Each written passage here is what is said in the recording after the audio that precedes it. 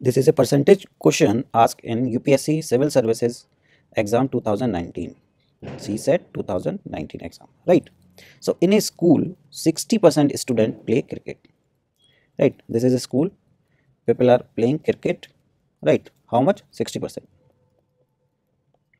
Okay, a student who does not play cricket plays football, right? So how many percentage are not playing cricket? 40%. So they will play football, right? But there may be some player who are playing cricket, they are also playing football, but it is not given, right? Every football player has got a two-wheeler. So these football player have two-wheeler. Every football player, they have written every. You have to focus on the keyword.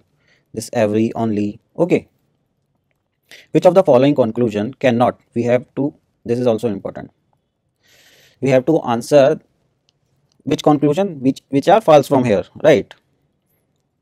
So we have to answer only those conclusions which are wrong. Okay. So the first conclusion is 60% of the student do not have two-wheeler. So he's saying 60% of the student do not have two-wheeler. In the question they have mentioned that who plays football, they have two-wheeler, but it is not mentioned about C. The student who are playing cricket, they are having two-wheeler or not, it is not given. Okay, so we cannot comment. So this is wrong. No cricketer has a two-wheeler, right? So this is also not given, like first one. We know about the football one, but we don't have information about the players who are playing cricket. So he's saying no, matlab no one, not a single one. So we cannot comment on this. Cricket players do not play football.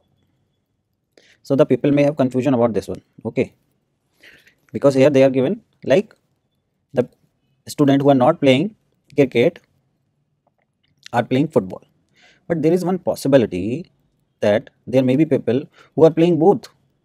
They are playing cricket also and the football also, right? So it is not clearly mentioned here, so this will also be wrong. So all three conclusions are false. So what will be the answer? The answer will be D, because we have to mention the wrong conclusion, right? So this is our answer.